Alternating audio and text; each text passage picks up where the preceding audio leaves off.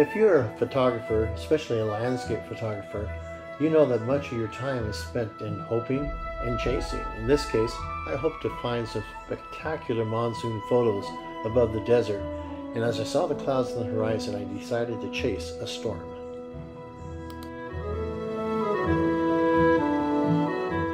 It took just a short time to get myself up into the mountains and through the small town of Anza, and the clouds were looking very promising.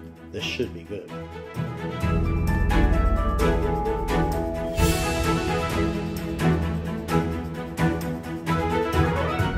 My chase took me to the mountains above Palm Springs and Palm Desert, and I found myself turning onto the famous Palms to Pine Highway. And that's a beautiful road that goes from the low desert up into the mountains above it with switchback in front all the way. And sure enough, soon I found myself right in the thick of some spectacular cloud and thunder and rain. It was a great spot to stop and take some photos.